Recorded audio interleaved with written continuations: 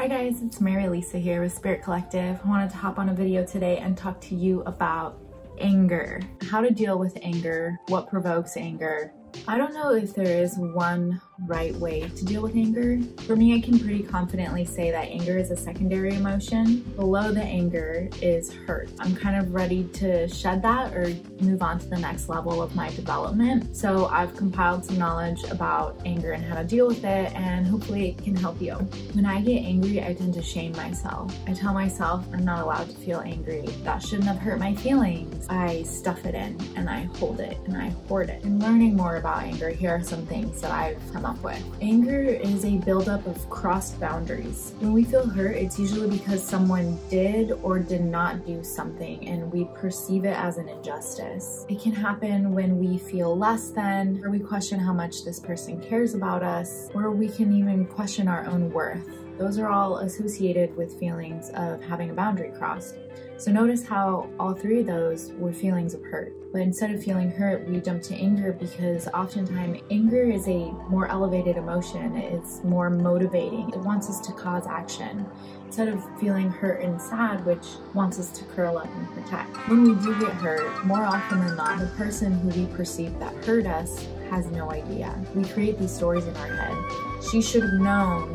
I can't believe he did that. He wouldn't want that done to him. In reality, because people are in their own lane, doing their own thing, they don't perceive the hurt the way we do. People are crossing boundaries of ours all the time. That's gonna happen, especially without clear-cut boundaries or with people that you're just meeting. I think we have a phobia of boundaries and confrontation in our culture. We perceive them as negative things, but in reality, boundaries allow you to be more compassionate. Boundaries allow you to have more self-worth. Confrontation allows you to set up these boundaries with other people. Confrontation is not always aggressive. They're not the same. So for every time you feel slighted or I feel slighted, I guarantee you the other person involved also kind of feels slighted. But it's those stories that we make up in our head without talking to the other person that really gets us in trouble. And I do this all the time. Boundary crossing can often be a simple fix. When you let someone know, hey, I just wanted to be clear, this is kind of how I was feeling and what I expected, and I feel like something else happened. How do you feel about it? When we go into the I feel statements, it really opens up a discussion for the other person to communicate with you, and that way you can lay out what you desire more clearly. The second thing that I've come to learn about anger is that it will continue building without a proper outlet. Anger just doesn't go away if we ignore it. You cannot ignore anger. All of these small frustrations, I say, let it go, let it go, let it go. Be the cool person, be the easygoing person, but all of these little things add up until I explode sideways at someone who didn't deserve it, at the person who I'm not really angry at, or at myself.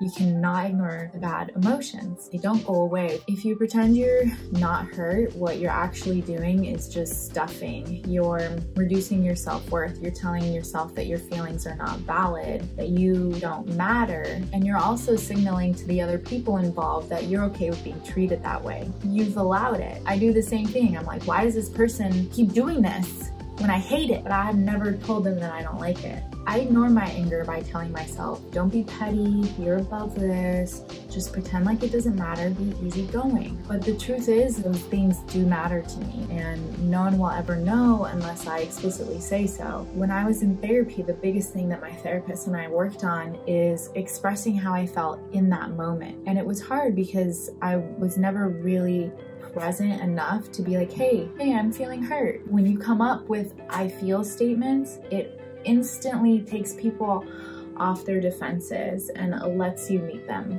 halfway.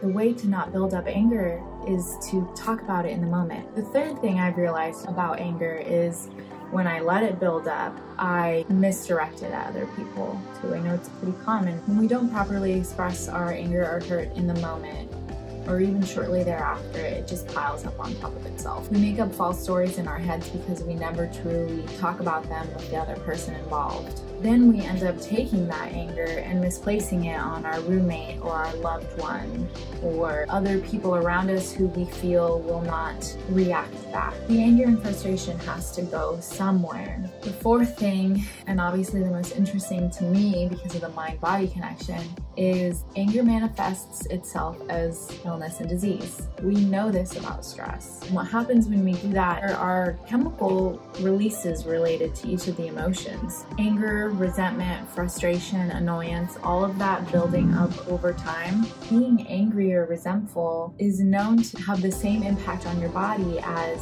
being chronically stressed. You have a lower immune system, so you don't fight off diseases and illnesses as well. You have chronic inflammation in your body, so you're not able to digest. You're bloated or swollen, or your joints hurt and there's pain everywhere. You don't sleep well, and you feel chronically unhappy. Your body has a chemical response to all emotions. This is why it's the mind-body connection. Whatever you think and feel, your body listens and says, we're stressed, we have to release cortisol. If we're angry, we have to release testosterone. Or we're joyful, we're gonna release dopamine. All of these thoughts precipitate the chemical release. If you're feeling constantly resentful or frustrated or angry or pent up, you're constantly releasing the same chemicals and hormones. Your body has no time to repair. It's always in fight or flight, which means it has no time for rest and digest. So without rest and digest, your body is not repairing itself. It's constantly ill. So now the hurt is actually hurting you. So the fifth thing is facing the hurt head on will prove itself to be actually less painful, but we are hardwired to avoid pain. We think that confronting someone in that moment is painful, which it is. We don't like confrontation naturally. We favor connection over confrontation. But in order to have valuable connections, there has to be communication and boundaries. Think of short-term versus long-term. Short-term, I don't want to confront this person, but if I keep it to myself, our relationship will continue to suffer. We take the short-term pain, confrontation, versus the long-term pain of resentment. If I confront this person now, I'll squash it and it will be fine. It is absolutely uncomfortable to confront someone who we perceive that hurt us because it's vulnerable to put yourself out there, and mostly what I find is people don't have the word toolkit to describe what's happening in their head. Just start with I feel, or be honest and say, I feel like I'm making this up, but I'm not sure. Or, hey, can I talk to you about this or that? Being upfront, using your voice, and I guarantee you all of those things, which were non-blaming, will allow the other person to let their guard down and open up discussion with you. And if it does not, that is a signal for you to change the situation or the relationship.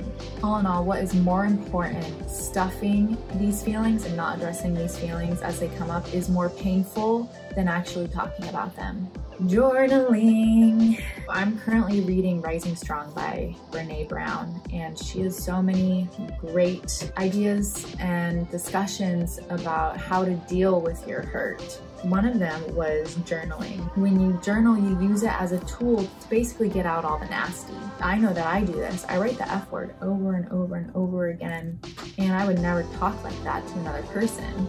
But when the hurt is so deep, it has to be expressed. If what I need to do is write it on paper to get over it, then that's what I'm gonna do. And after I can get over that anger and that pettiness and that inner child stuff, then I can see, wow, I actually feel really hurt and vulnerable by this situation or by this person. And then you can get into it and say, okay, why am I feeling like this? What is this triggering? So using journaling as like this ugly, nasty, like purge, and then you discover what's actually underneath the anger. It is so valuable. Number 7 that I've learned, and I learned this when I was in school, when I talked about it a lot with clients at the time. Anger is a mask. It's masking the more vulnerable part of us, the part of us that we're trying to protect. So if you're feeling anger, it's motivating you to change something, but once you're out of danger, you need to be able to look underneath that and say, wow, what was triggered underneath that anger? Did I feel unworthy, unloved? Anger is motivating because it tells us that something is wrong. It narrows our focus to act. But when we're angry in relational situations, what we often need to do is not act until we explore within, which is why journaling is important, and come from that place of love, compassion, and vulnerability. What I'm practicing is always asking myself, why am I angry right now? And I don't always get the answer right away, and you may not either. But what's important is we go on that journey at all. So in the next video, I'm gonna go over some ways to properly express or confront people when you're having an issue or resolving some hurt or pain. In review, anger is not a bad thing. It's a very necessary thing. We need to be able to properly express it and understand it in order to lead happier and healthier lives. So please don't be afraid of it, but also grow an understanding of your own anger. So that's all. Please like and subscribe. Bye.